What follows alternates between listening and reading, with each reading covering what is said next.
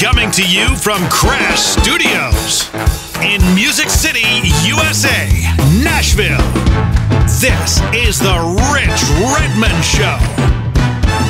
On this episode, drummer, producer, songwriter, Bobby Huff. And now, Rich Redmond.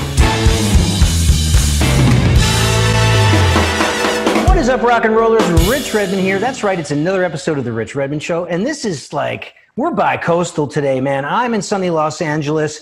My guest and my co-host, co-producer, man about town, Jim McCarthy, JimMcCarthyVoiceovers.com. They're coming from beautiful Music City, USA. This technology thing is great. Jim, I love that you're here. This is our third day in a row of talking to world-class drummers. And today is no exception. See, that's our guest getting a text because he's so popular and so busy. But he's a drummer, he's a producer, he's a songwriter, and he's very successful, uber successful in all three of those pursuits. Bobby Huff, how you doing, pal? Hey, I got to run, but thanks, guys. I noticed right away by watching your new YouTube channel that you have a very left of center kind of quirky sense of humor. No. There you go, right there. Yeah, there you go, right yeah, there. what's there to be mad about, right? Well, you know what? I love this simple bio you have. As a rockin' touring drummer, you were with Blackhawk and Leann Rimes for many years. Great gigs. Yeah. And then along the way, there's so many things that you could tell us about, whether you produced them, toured with them, recorded with them, or wrote songs for them. But look at this list: Shinedown, Papa Roach, Leann Rimes, Gene Simmons, Rod Stewart, Reba, Simple Plan, Tim Finn, Billy Currington, Sawyer Brown. The list goes on. And of course, working for Halestorm, Disney, ESPN, Nickelodeon. I mean, the list goes on and on. How does that all work? How do you find the time? You're a drummer, you're a song. When you're in an elevator with somebody and you got 5 seconds and you got to give them what do you do? What do you say? I don't know. No, you know, it's really hard. Like when you say, well, I'm a producer, I don't even know what that is. You know, I mean, you sit around and you encourage an artist, and a lot of times now producer and a programmer are kind of the same thing. Yeah. And, but I started as a drummer. I mean, my goal in life was to be Jeff Porcaro of Toto. Nice. He was my guy. I mean, like everything Jeff, all the time, everything Jeff. He played on sessions. He was in Toto. And so I started out, I practiced all the time. I was a drummer. And I grew up in Indiana. And I came to a small, tiny little town in Indiana, came to Nashville. I went to Belmont for a year. Nice. But knew, man, I want to be in LA where all my heroes are. Because music, I mean, it was 1985. Nashville was much different in 1985. So moved to LA and actually got to know Jeff and started to play and stuff like that. So really drumming was my focus. But when the session thing in LA kind of started to peter out because Nirvana came and ruined everything for everyone that wasn't that kind of music. Oh my God. And I loved it. But everybody knew we're dead. We're dead. Like, yeah. Everybody go to Seattle and look for the next band or whatever. I moved back to Nashville and I reconnected with a Nashville friend that I went to Belmont with named Dale Oliver. Incredible guitar player. Dale, yeah. Yeah, Dale. And as soon as I got back to Nashville, he said, hey, man, there's this thing called Blackhawk. And I didn't know what it was. I didn't know anything about I knew who the Judds and Garth Brooks were. That's it. But I knew who Van Stevenson was because he had a rock career.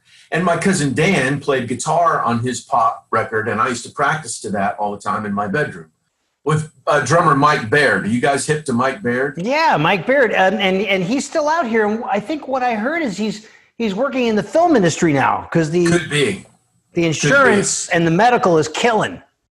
Oh yeah, and he played with Journey for a while. Yeah, great stuff. But anyway, so I came here, and I got my first gig. Dale kind of said, hey, I want you guys need to listen to this guy. We went in the studio. Their record had already been made, but I went in and played 3 demos with them, and they said, yeah, you got it. So that was my first taste of Nashville and jumping in the country thing. And those guys were great to me. So what was that, like 1990, 1991? Yeah, exactly. Okay, so that was perfect timing because that was the boom of country music. Alan Jackson gone country. It's like the drums were getting hotter in the mix. Yeah. Eddie and Lonnie, and they're just turning up the snare drum. And it started to maybe get on my radar a little bit. And I came after the boom in 1997, and it was a little sleepy for a couple years there. Yeah, it's interesting because Blackhawk, I could relate to Blackhawk because it was a little bit like John Mellencamp and a little bit like the Eagles. Yeah. So, and Lonnie did play on that. I think he played on some or half of the first record, and I immediately gravitated towards his drumming. It's like, okay, it's aggressive. He's, big crash cymbals. Yeah, like great player, great time, great groove. So I kind of found my way in through that. And the Blackhawk live show, much like the shows you play and all that, was over the top rock, in your face. It's like. Now, did you do that gig with our buddy Tully Kennedy? I just got off the phone with Tully. I did. That's how I met Tully way back then. And Tully and I got involved in another little side thing I had going on when I was starting to write songs. And God, I haven't seen Tully forever, but what a great guy. Hug, right? Hug, Hugg. Yeah. Yeah. Nice. That was basically me knowing that I don't want to tour forever, and I really want to get into production and writing. So when we would tour, I would haul in a mixer and an ADAT and an MPC 60 drum machine every day to the hotel. Because we'd have, you have all day long to do nothing until sound check. So I'd haul all that shit into a hotel room and sit there and learn how to program and write and record on an ADAT machine.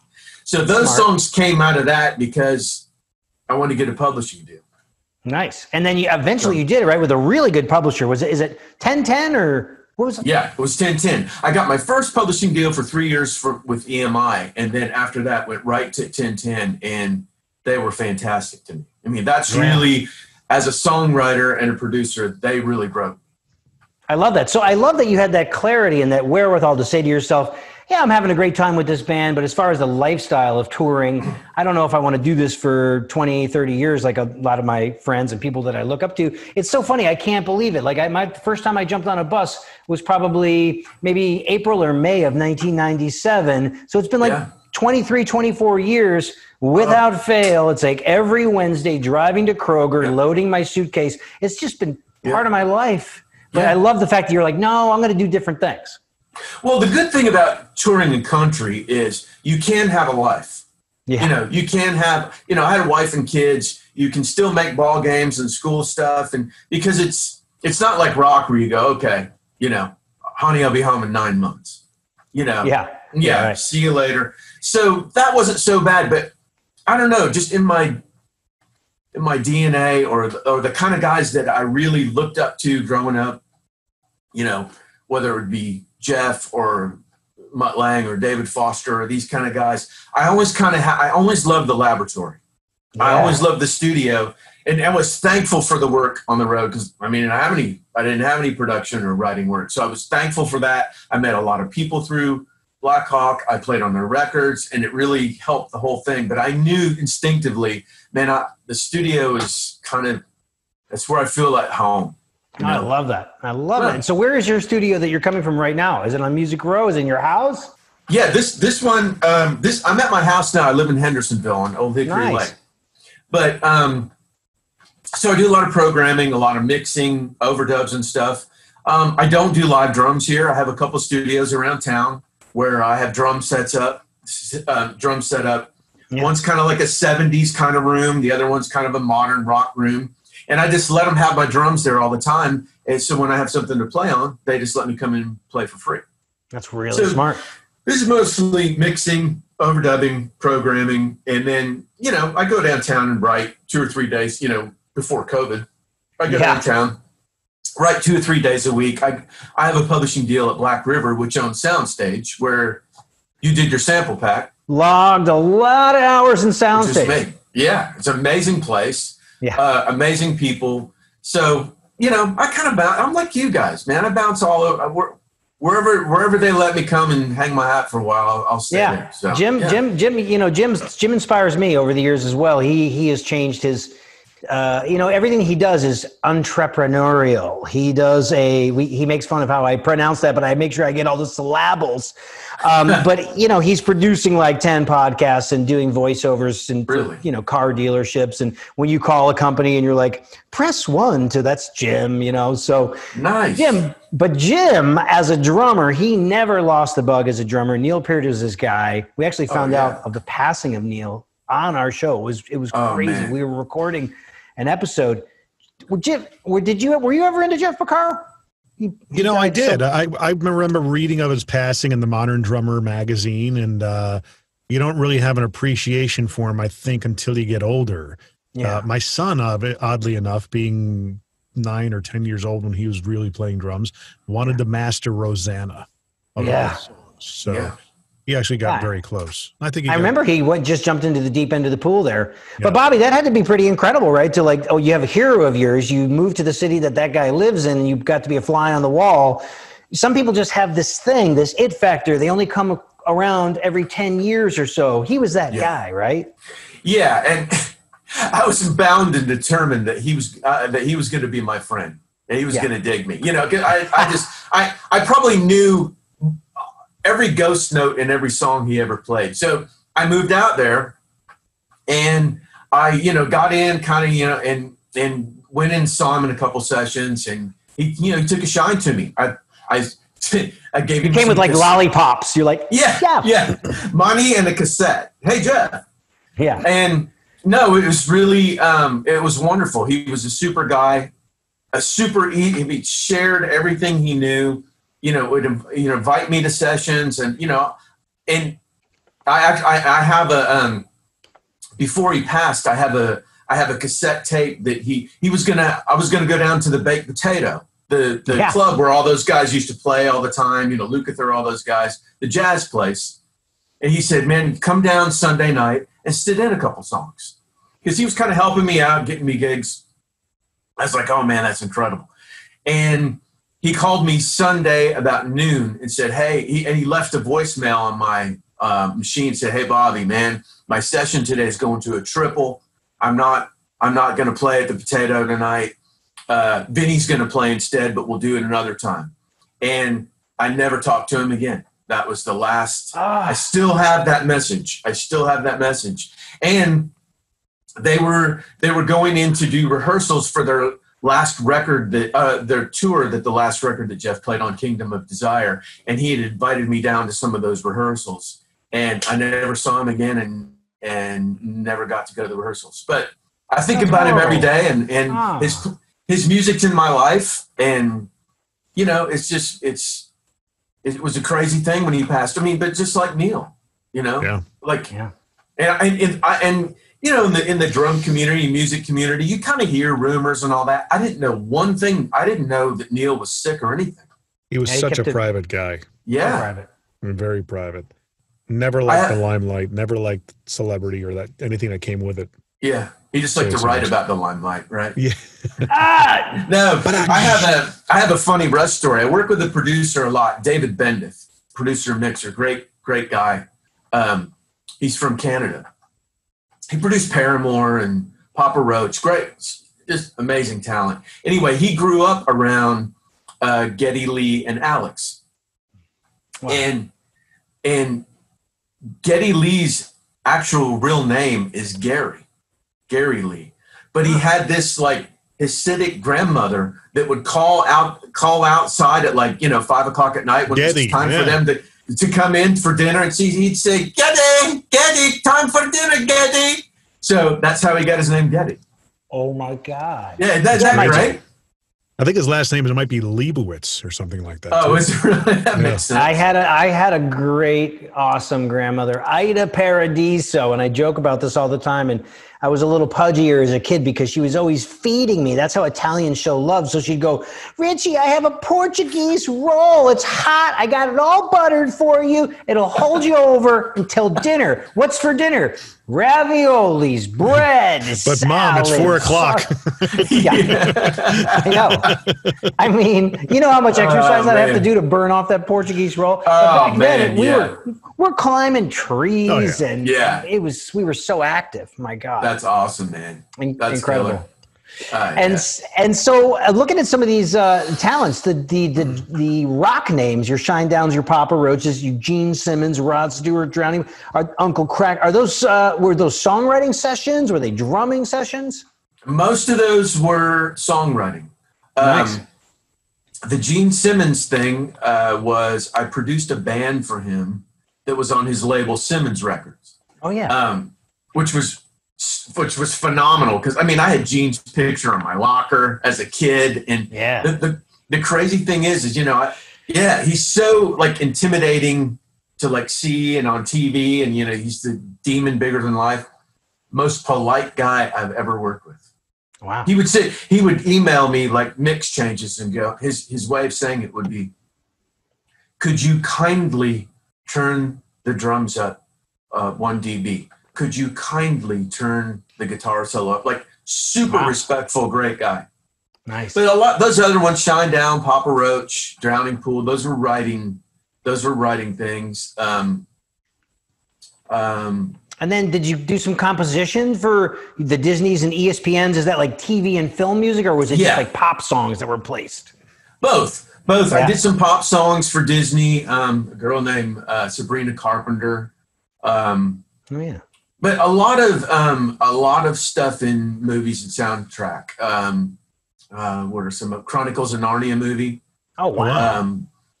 What was the C.S. Lewis? Yeah. Tomorrowland. Mm-hmm. Mm. Yeah, and I'm a huge C.S. Lewis fan anyway, so that was kind of cool. And I do a lot of scoring. Yeah, I do a lot of scoring and a lot of TV and film. Most of my music life now is probably TV, film, and ad stuff. You know, where does that connection come from? Because that seems to me like it's like an LA, Chicago, Atlanta thing. It is. It's all LA. It's all LA. But just being around long enough and meeting lots of people and music supervisors, you know how it is. You know, relationships. You collect people along the way and relationships and numbers. And I'm working with a really great company in LA right now too, called The Bus, and they just know everyone. They just know, so a lot of programming, a lot of, and it's really interesting too, because one day you're doing something that sounds like John Williams, only not as good. The next day you're doing something that sounds like, total urban. The next day it's EDM. And so it's interesting. You don't get into a rut where you go 1, 4, 2 minor, 6, 4, 5, 1, Yep. So it's fresh and it's cool and it's fun that way. Yeah. And being in Nashville, I do country stuff. We all, that's part of, it's in our DNA here. Yeah. And I'm developing a new guy that we're getting a little bit of love from the label right now. So fingers crossed with a manager named Eric Hurt. His name's Styles Howery.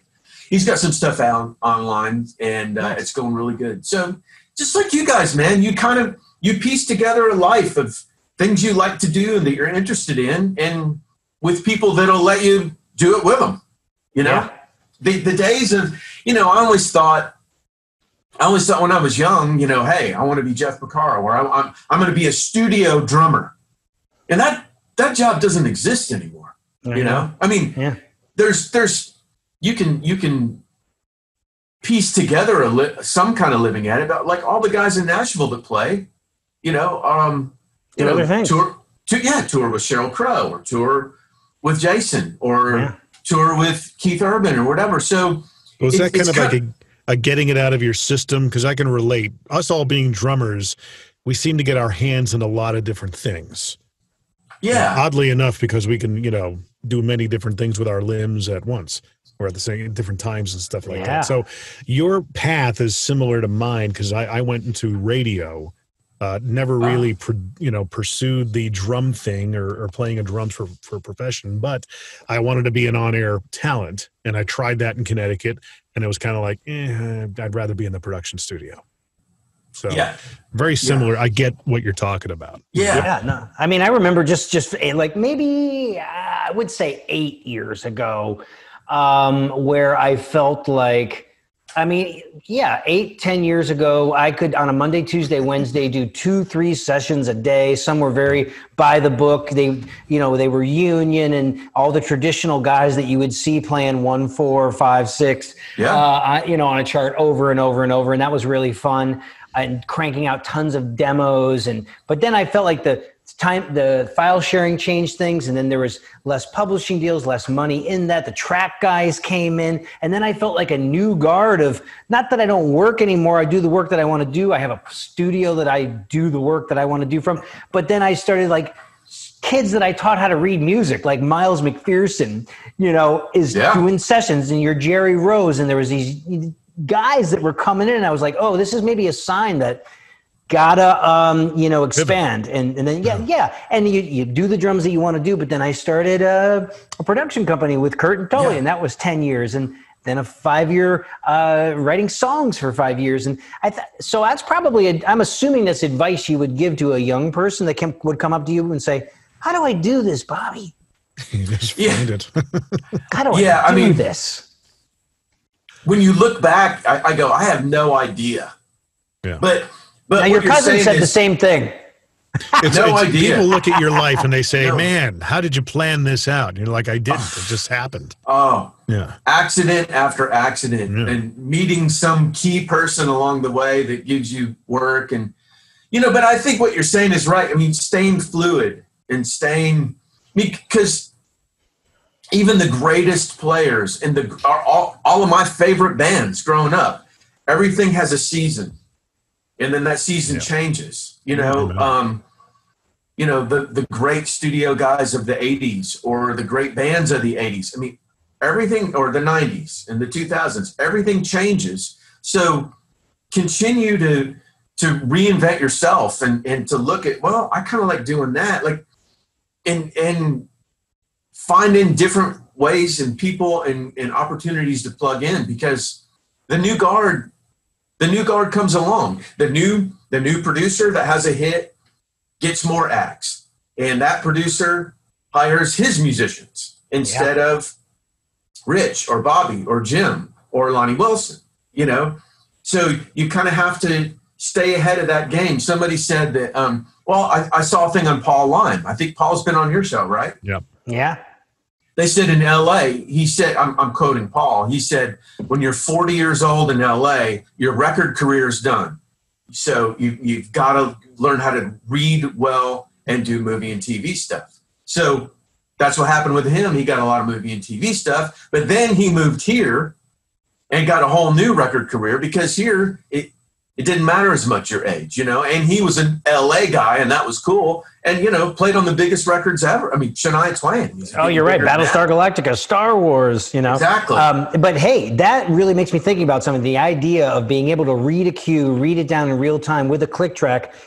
School of Rock. Can you imagine? They're the sponsor of our show. They're the title sponsor of our show. We love them. There's 250 locations. There's 2 amazing ones in Nashville and Franklin, and in Nashville and Franklin, and they're run by our good friends Angie and Kelly McCrite. Angie and Kelly McCrite. Boom! Can you imagine if we had something like that growing up? I mean, it would have been unbelievable. I mean, I grew up in a small town in Indiana. I had a local music store, and I had a lot of. There were some great musicians that would come in a local studio, and some great musicians at my church that would also were from a university. And between needle dropping and trying to figure stuff out on I sound like heroin, but no, I'm talking about records, and asking everybody I knew anything that I could figure out. There was, no YouTube, no. So to have a school like that where you could really get useful information, like real information that you'd really use in the music world, would have been amazing.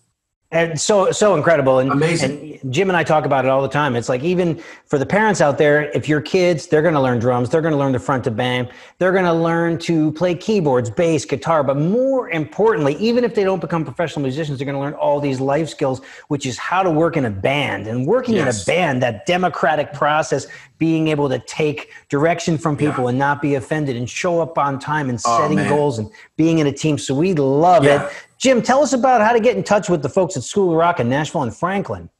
2 email addresses, Nashville@schoolofrock.com and Franklin@schoolofrock.com. Yeah, and tell them that Bobby, Jim, and Rich sent you. We love the School of Rock. Yeah, man. Because I was going to ask you what your background is, because for me, it was like I was hitting everything in sight, and my dad said, we're going to take you to the drum shop, and I got the little pad, and next thing you know, I'm playing 5-stroke rolls, jump, jump, jump, you know.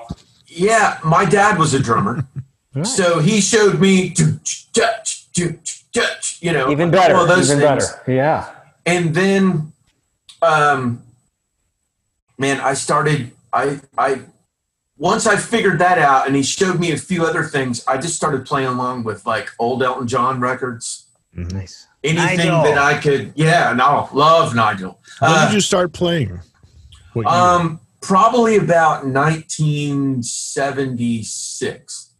Me too. Yeah. And I mean, you're looking to me a lot younger than you maybe are. I mean, you look really young.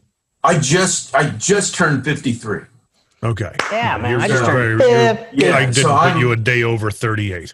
So. Oh, well, thanks. I'm old. You're welcome. I'm old. No, you got plenty of time left. But so I started playing along with records all the time. And then I have an uncle who was a famous string arranger, and I have a cousin that's a famous guitar player and a cousin that's a famous drummer. So I would call them in Nashville, or when we would come to see him at Christmas, or I would, you know, when all my friends at spring break in high school and all that were, you know, getting wasted and late in Florida, I would go to their place in Nashville or their place in LA and hang out for a week and watch studio guys and all that. So as a young kid, I would always ask them, what should I be? Because they were older than me, and I looked up to them, and they knew, you know, exactly how to, you know, guide me. And I'd say, what record should I buy? What should I be listening to? And they would say, Steely Dan Asia, or Gino Vanelli, Brother to Brother, or the first Toto record, or so anything they said, I did. I'd go out and buy it, and I would try to learn everything on that record, and over and over and over and over. So that was kind of my formal drum training. I had some other musicians that recommended some things, how to read, and they taught me some things, and then I would read. I would get like there was a Carole King bass book that was all these syncopated. Oh, Carole K. Carole K. My bad. She was the Motown bass player. Oh no, she was Al Blaine in the Wrecking Crew. Yes. Carole King's sorry, I'm 53. You've got a friend. So young. All of these lines were super syncopated. You know, so I would learn how to read those syncopated lines, just so, you know how we do in sessions now. There aren't really many rhythms written out, but when you see one that's like a group rhythm that's played or whatever, you can almost see it and know what it is without going, okay, ba da da da da ba ba ba da. You know, so those kind of things kind of train my eye, I think, from reading those syncopated rhythms. Yeah, of course, any of that training is like fantastic. It's like marimba players that'll take like, you know, a trumpet thing, and they'll work on playing concertos and stuff, which is always great. And, you know, I do a lot of teaching, so I tell the kids, hey, page 38 of Ted Reed's Syncopation, it's $7.95 for this book. So less the cost of 2 smart coffees at Starbucks. You can get this book. You can change your life. Page 38. I could see it in my mind's eye. So being able to play that on one surface and then being able to put it on a drum set and break it up between the limbs. So that's amazing. Yeah. I mean, however you get there, you got there. Do you guys recall the rudiment or the exercise you hated doing when you were, under 10 years old? Well, now I'm going to expose myself. All of them. I think the only rudiment I know is a double stroke roll and a paradiddle. Paradiddles, even after almost 35 years of playing, I'm just like, I don't know what to do with these things. Oh, it was terrible. I didn't have the patience for it. I wish here I am, an old guy on the internet saying what we hear, Get off my lawn. Yeah, I wish I would have. Yeah, I wish I'd have done that, and because I would have a different set of chops. Yeah. Did you do marching band and everything in high school? No, I flunked out of band in 6th grade, and it's Jeff Porcaro's fault because it's Jeff Porcaro's fault. In 6th grade, my band teacher said, "You have to hold your sticks like this, traditional grip. Yeah, that's what we do." And I told her, Jeff Porcaro from Toto doesn't hold his sticks like that. So there's no way I'm going to hold my sticks like that. So she gave me an F and I quit. Yeah. Wow. So I wish I had better hands. I wish I had better rudiment chops. I look at guys like, Vinny and Gad and Weckel, and I just go, oh my God, that's beautiful. They just play beautifully. My chops are a little more street chops. Yeah. That's how I am. Yeah. Well, Rich, what about you? Well, Jim's got like a natural feel. Like Jim will be like, Hicktown, I can do that. And I have video of him actually just putting on the song, and he's not reading a number chart, he's not reading a transcription, he's just feeling it. His time feel is good, and he's in with it. So, a lot of the stuff that we end up doing to pay our mortgages and to bring joy to people is like some of the most rudimentary stuff you learn in the very beginning. But what I tell my students is like, if you overtrain so you have more facility and control and conceptual stuff than you need, then you can dig into that bag of tricks. So if somebody is asking you, give me more, you're not going to hit that plateau, So it's just kind of like over preparing for the situation. But some of my favorite players are also, look at a guy like with the Zigaboo or something with the meters, and he just got this natural thing and it just show up and it just sounds gorgeous. Yeah. So it's just one of these industries where there is no rhyme or reason or path. You just have to find your way with a smile on your face. And really, it is relationships. I mean, I can't even believe I'm coming up on 24 years in Nashville, and I can think of a Nashville family tree of a handshake that turned into an opportunity. I did well on the opportunity. That was my way of saying thank you. And that person recommended me to another person. It did not happen overnight. No. Oh man. And it's not, it will continue to be that way for us as long as we're in this, meeting people, but being prepared is the whole thing, man. Because there was times earlier on that I thought, well, man, I know how to read, I know how to play to a click track, and, I'm waiting for that call, and be frustrated or cocky or whatever. And I'm super thankful that it didn't come as early as, 19 or 20, because I wasn't as ready as I thought.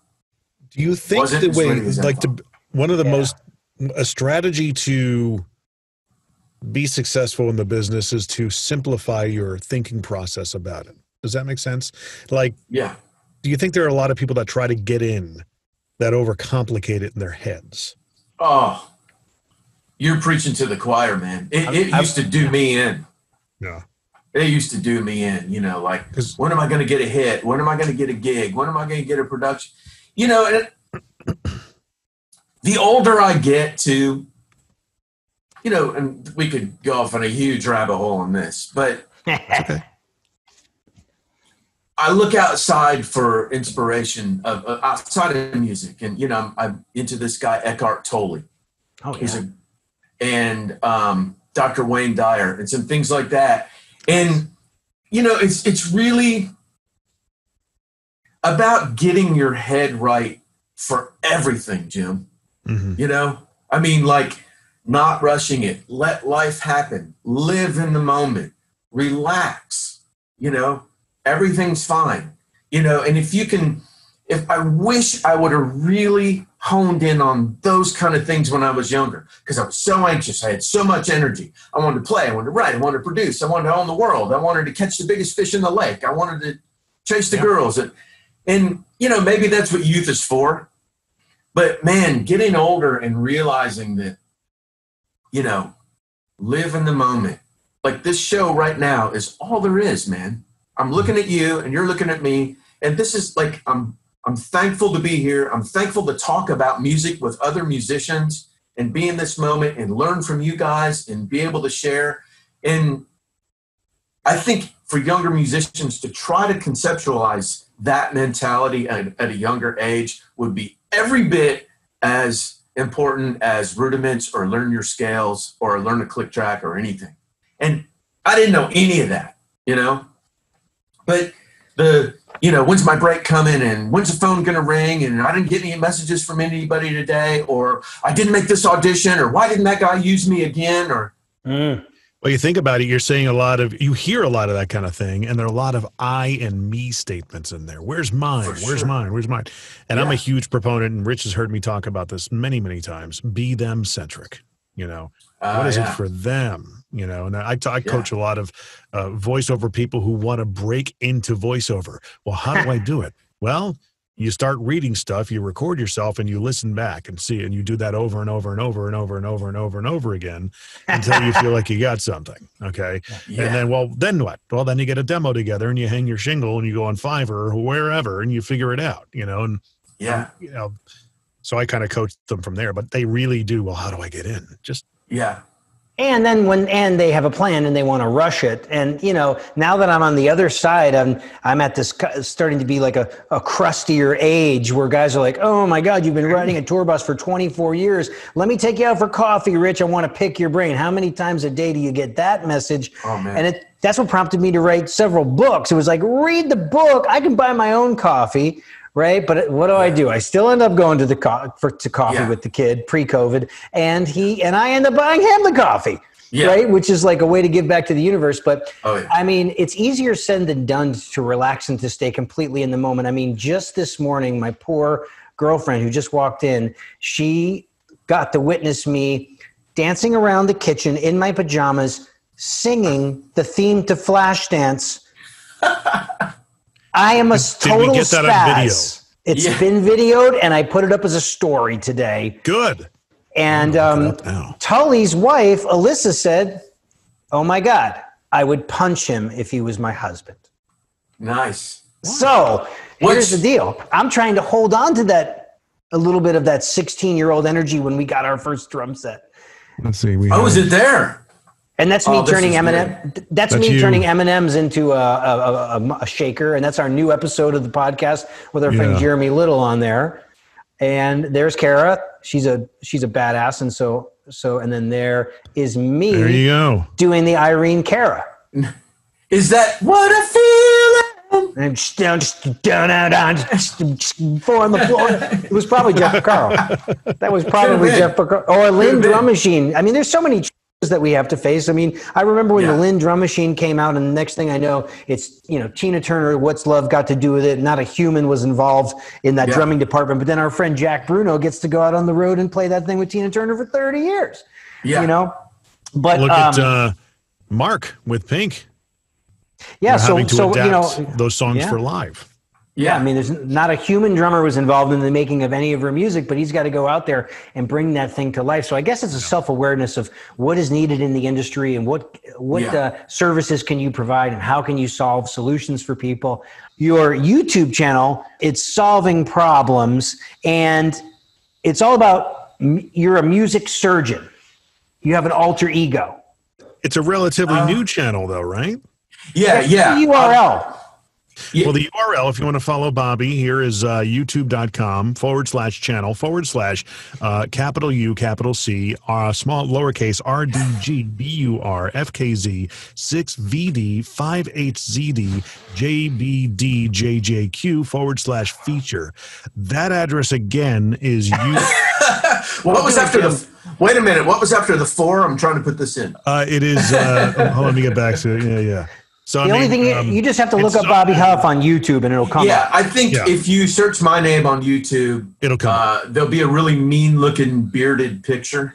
My point is angry. That it's so new. Yeah. It's so new that you have yet to achieve the ability to actually get your own URL. So, yeah, make sure you actually search it because at some point you'll be able to do that. All right, good. But a lot of the videos on it are very good, very good, very well produced. I just, you know, I was into this guy great guy on YouTube named Rick Beato. Yeah. Beato. He knows more about music than anyone I've ever met times 10. He could tell you what Lars' snare side drumhead is and tell you what key John Williams likes to write his scores in and the most and how the cello parts bow. That's really crazy. And he has monetized the hell out of it. Oh, he's doing incredible. So anyway, I thought, I'm going to call this guy. This guy's so awesome. I just want to tell him he's awesome. Great. So I thought, I know him somehow, but we don't know if we've ever met. So I Google his name, and we both worked with Shinedown, the band Shinedown.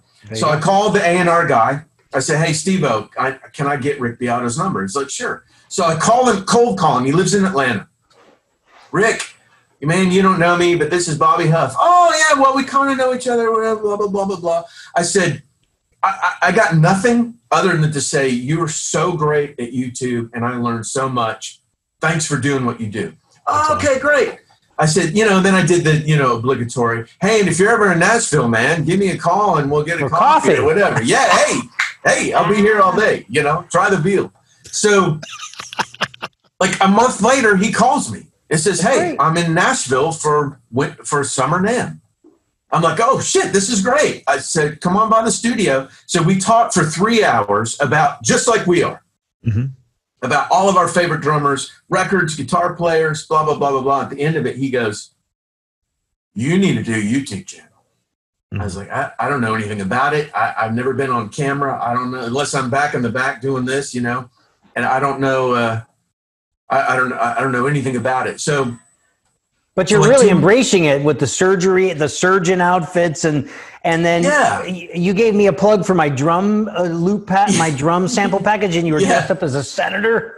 Yeah, Senator Bobby Huff. No, I thought, you know what, this is going to be fun because one, it's something else like we're doing now, like we've talked about through this whole thing, something else to direct my energies in, and a way to give back something because I've been so fortunate to work with so many people, producers, mixers, artists, labels, you name it, that I may have something to say that someone may want to hear. And so I try to, do some stuff about drums or strings or vocals or, keep it fresh, and it seems to be working.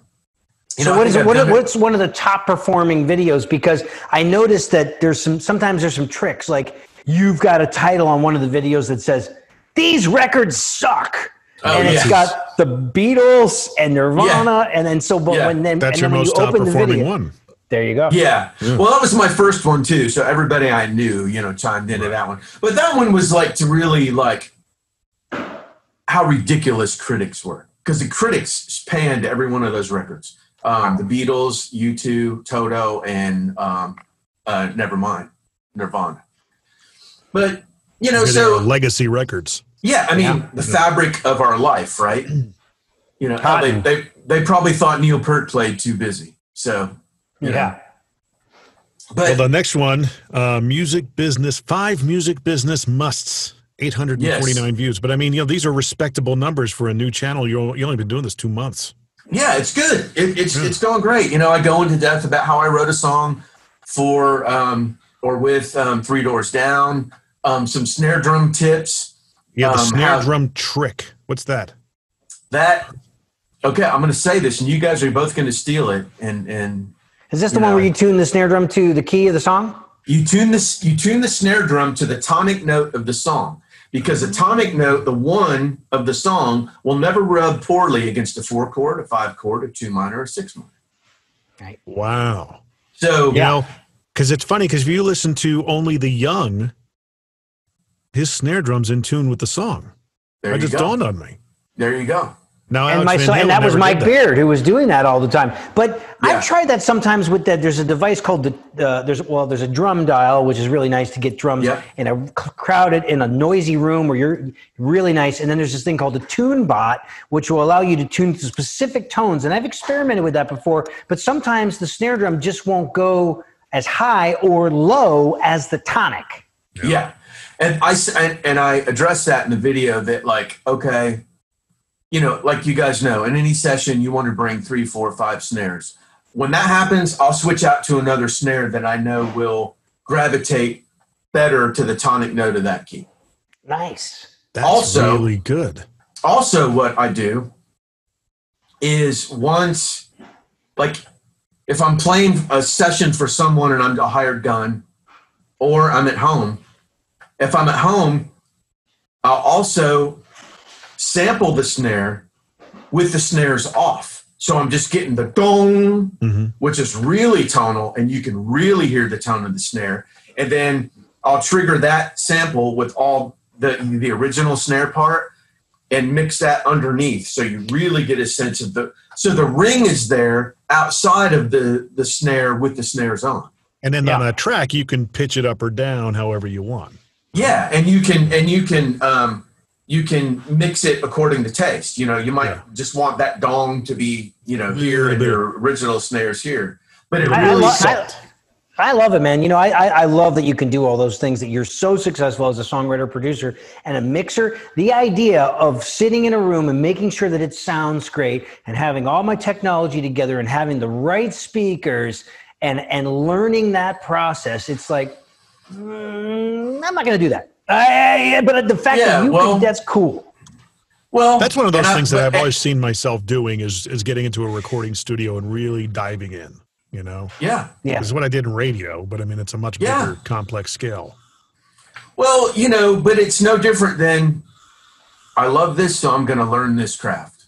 Yeah. Just like if I'm a motivational speaker, or I'm a radio host, or I fix carburetors. You know, I really wanted to learn how to mix because I heard so many songs come back that I produced or been a part of, and I hated the mix, and I was toast. There's nothing I could do. They paid the mixer. He was a big name guy. I've also had a lot of big name guys that crushed the mix, like Chris Lord-Alge or David Bendith or Tom Lord-Alge or whatever. So I'm not being a big baby about this, but I knew it can only help me to learn that craft. So and just like my channel, there were so many channels, YouTube channels out there that you could learn bits and pieces, and all of a sudden you string together some knowledge after 6 months, a year, 2 years, 3 years, 5 years, and all of a sudden you're like, you know what?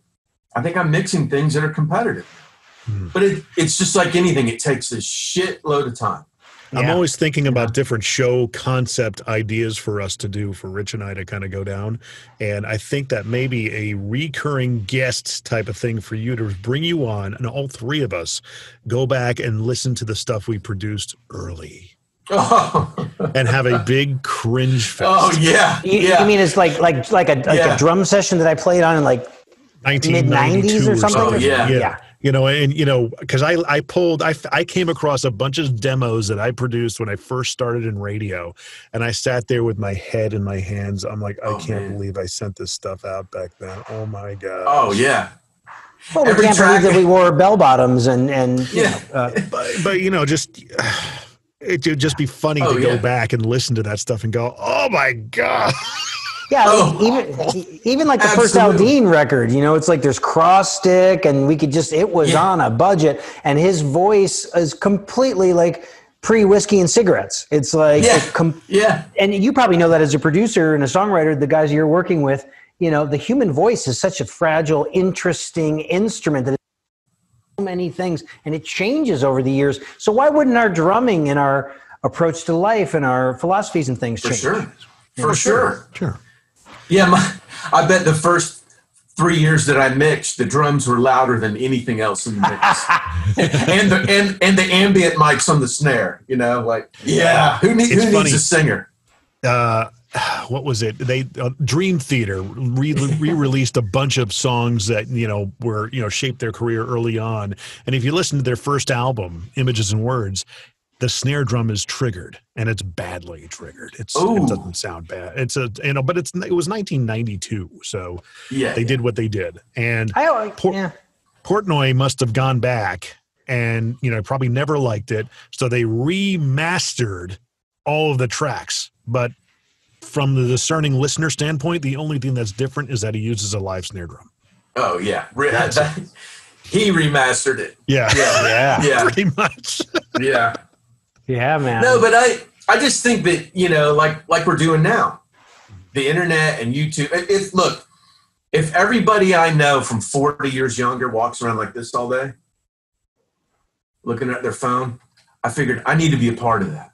And I want to be a part of that. And if I have something to give back and I can grow a community and have fun doing it and commit to it, it takes a lot. As you guys know, it takes a lot of work. I'm a one-stop guy, man. I shoot it, I edit it, I do, but I'm committed to it, and I'm starting to. I really enjoy it. Nice. So that's the reason for the channel, and I appreciate you guys bringing it up. I really do. It's new. I'm starting to get some followers and some momentum, but as anything, we all need help, and I'm new at this. Yeah, I'm not a know-it-all yet.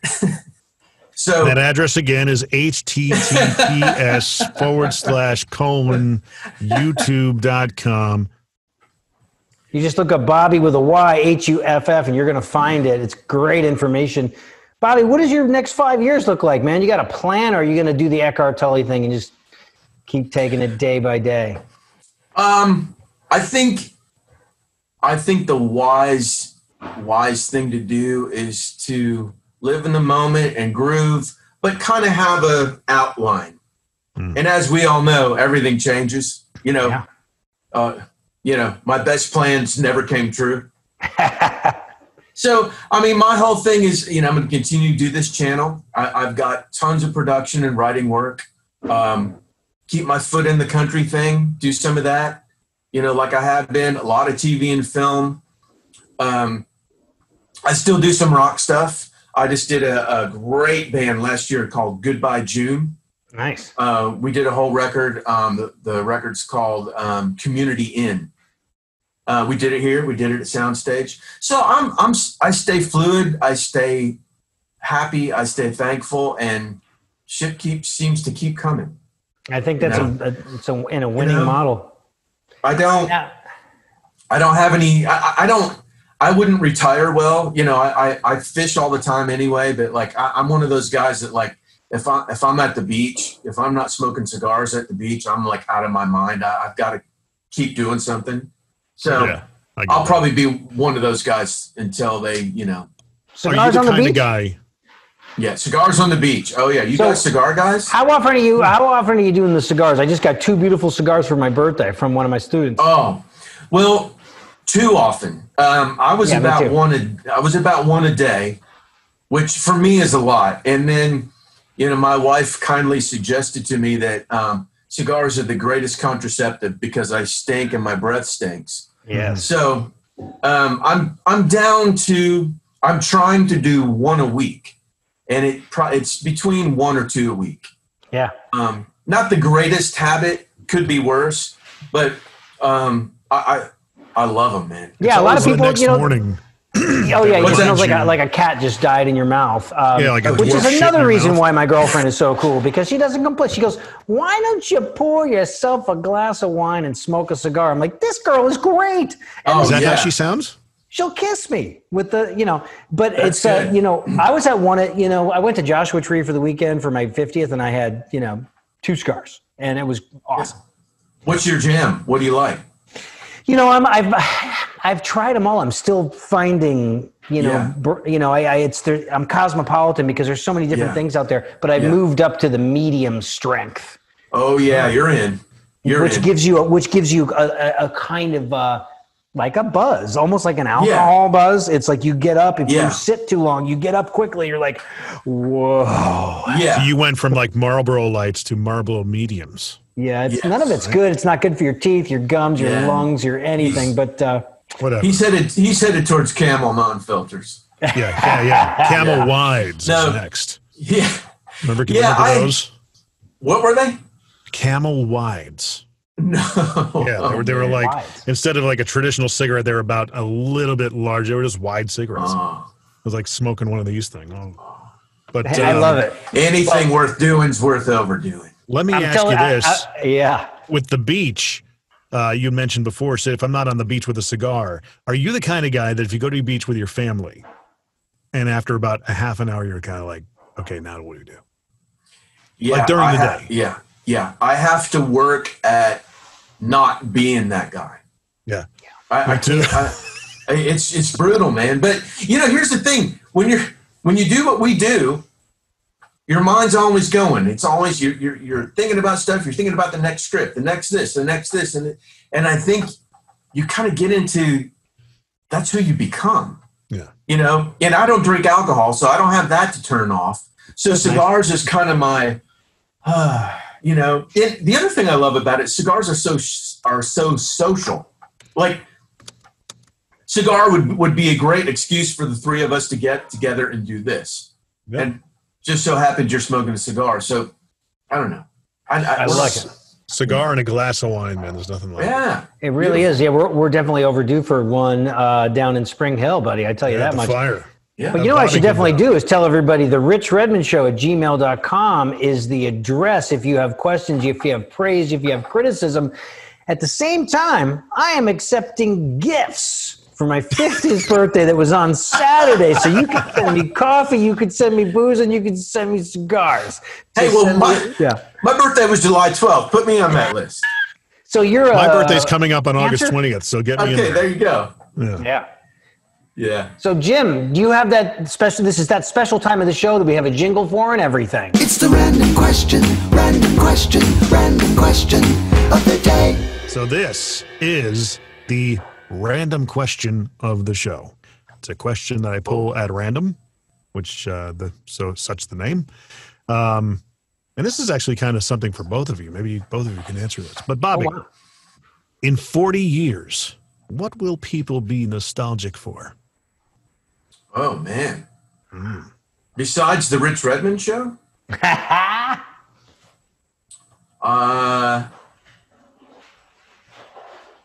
Wow. What would they be? Good music?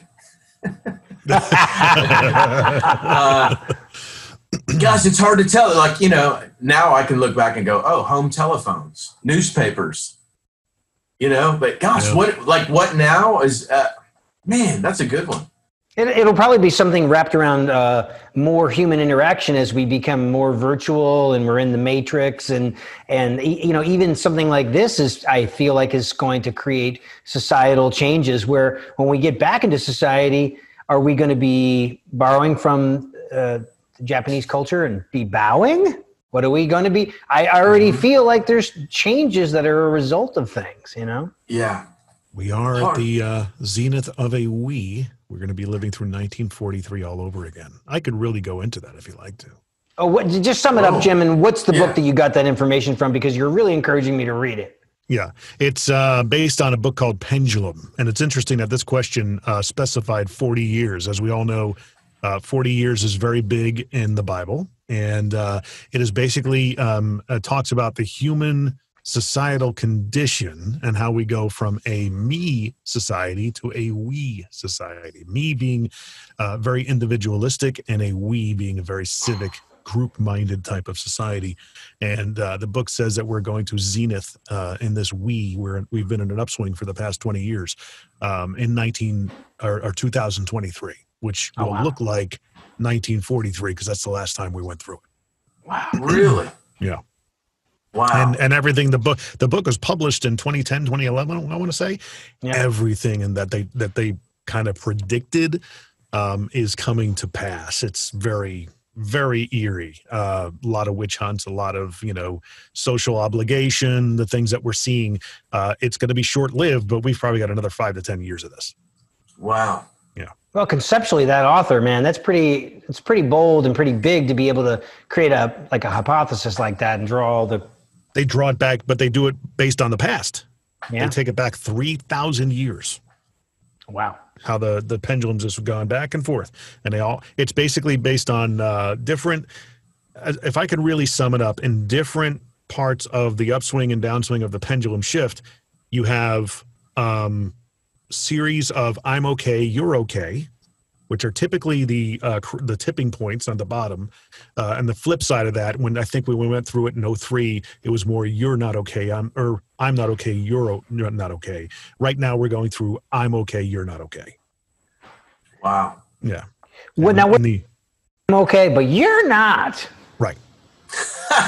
Pretty much. It's just professional. And if you look at in the mid 90s, as we came down, we were coming down we were in the downswing of a we. So at that point, it was I'm not okay, you're not okay.